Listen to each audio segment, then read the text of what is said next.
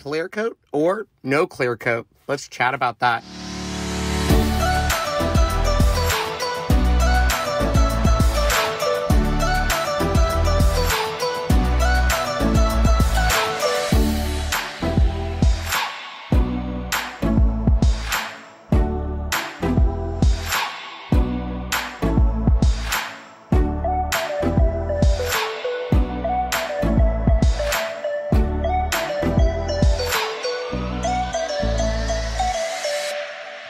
Hey everyone, Ken here with Ken's Kreations, and today we're going to take a look at Dixie Belle Paint Company's clear coats. It comes in a beautiful gloss, our personal favorite satin, and flat.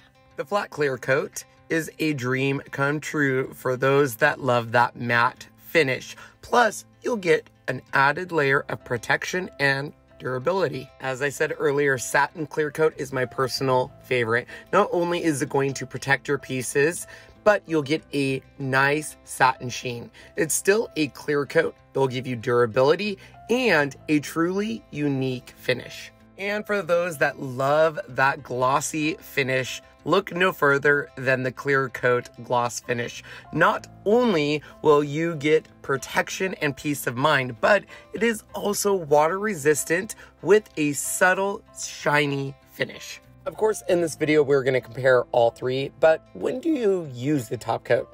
And I always tell people it is based on the recommendation of the manufacturer and personal experience. Generally, I don't use a top coat, but I've very quickly found that working with certain surfaces and chalk paint, sometimes I need to put a clear coat for protection and durability. And other times I just like the look of a gloss or that satin.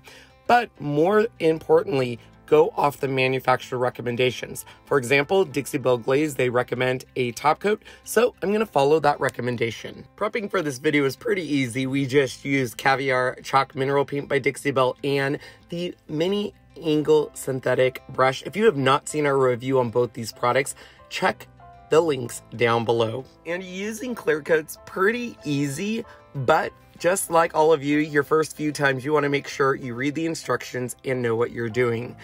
Essentially, you want your paint to dry completely. Apply a thin coat of the clear coat, and then for added protection, you can apply another coat after about 1 hour. You can actually add up to 3 thin coats onto your surface. Dixie Belle Clear Coat can be cleaned using a non-abrasive cleaner after 7 days. I learned this the hard way, so make sure to read number 4. It is important. We started by taking our wood panel, painted it with Caviar, and let it dry for about an hour. We are going to be applying all 3 coats using the Belle brush. Now, the wood panel, we have divided into 3 parts, and we're going to start on the left with the gloss. Now, this gloss clear coat, you'll see, is really thin. It almost looks like it has bubbles. We're putting it on with that Belle brush, so it is leaving behind brush marks. But with the magic of editing, we can dry it now. We can move on to the satin. Now, satin, as I said, is my personal favorite. We're going to apply this, and you're going to instantly feel the difference. It has a different consistency, a different color, and it's going to dry a little bit different. But don't let that freak you out. They should all dry clear. The last one we are going to put on is the flat clear coat. We'll do this over to the right. Now, this one, in my opinion, went on the smoothest. There was no bubbles, and it almost dried instantly. Once again, with the magic of editing, we can just count down 3, 2, 1, and voila, it's dry. Now you're going to notice on the left hand side, because we used the Belle brush and we probably moved a little too quick, we're going to want to fix that. So if you ever get a brush mark, I would definitely recommend either A, to reapply it, or B, use the synthetic brushes, because you will not get those brush marks. Have to love the magic of editing. Now, we're going to remove that purple delicate tape so you can see all 3 with the panel, the original, and then, of course, with all 3 glazes. So let's take a closer look. You're going to instantly see the difference between the gloss, the satin, and the flat. love that satin. Just wanted to tell you again. But let's take a closer look. First, I'm going to remove anything off the screen so you can really see it. Now, I did have to turn the contrast up a little bit to see it, but you can really see flat satin gloss, and that satin just gives it a little oomph. So let me know in the comments which is your favorite.